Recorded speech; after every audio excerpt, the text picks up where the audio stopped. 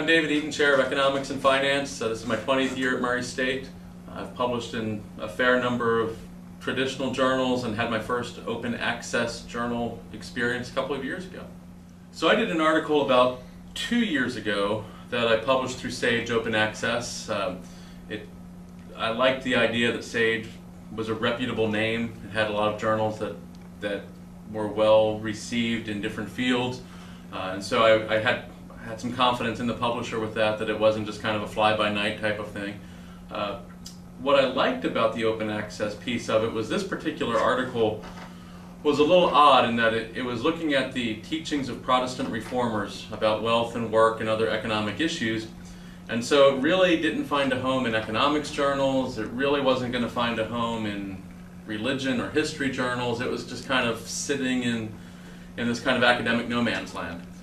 And so the open access opportunity was nice because they weren't looking for particular types of articles. They weren't looking for articles just on tax policy or this narrow era of history or things along those lines.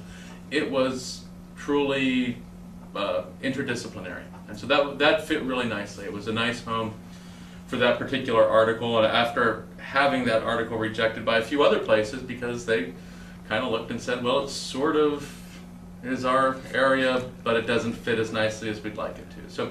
So I thought that was a really big benefit of the Sage publication, that something that doesn't fit neatly into a really tight academic box found an outlet.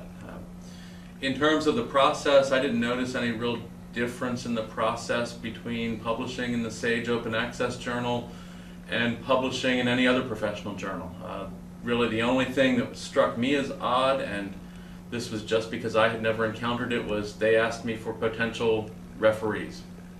But that kind of makes sense too, because if you're doing something that's interdisciplinary where you're looking at submissions from a wide variety of academic areas, you probably don't have the same expertise as the editor of a journal in knowing who would be good reviewers.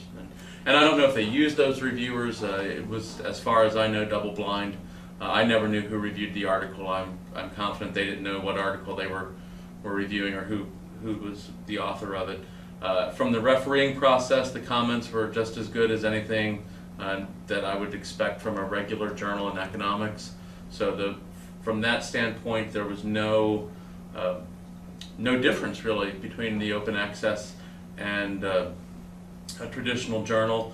I think the fee was $99. It was a special that they were running, but the typical fee was $400 or $500.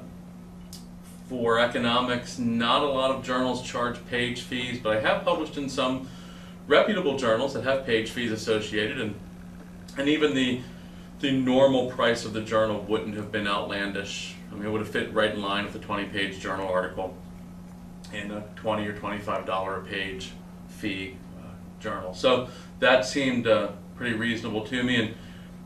And I guess one of the concerns I had going in was, will anybody ever read this?